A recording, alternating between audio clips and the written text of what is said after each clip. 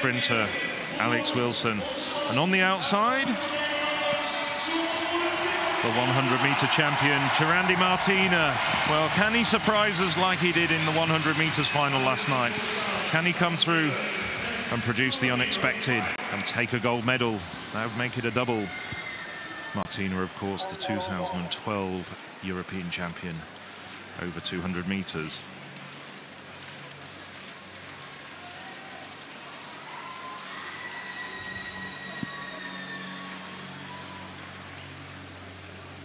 So they're settling into their blocks. From the inside, Mitchell, Blake, Manenti, Gulayev, Bakari, Talbot, Hortolano, Wilson and Martina. The men's 200 meters final.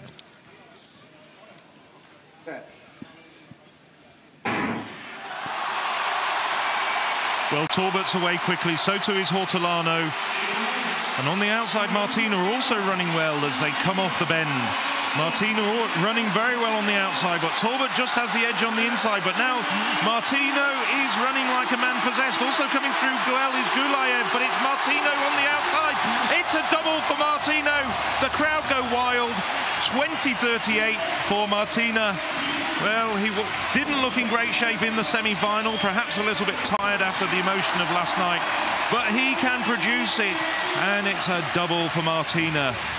Winning time adjusted to 20.37.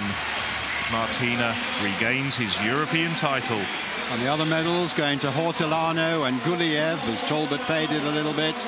Well, it was a surprise when he won the 100 meters, and to complete the double is really terrific for the Netherlands, for Amsterdam, and above all for Churandy Martina himself. Well, the Spanish were hoping that Hortolano could raise his game and get a medal. They weren't quite sure, although he's been running well recently. Got that national record in the semi-finals. Well, he couldn't hold off the charging Martina, but he comes through for a very, very rare Spanish sprint medal, better known as a country producing middle distance runners.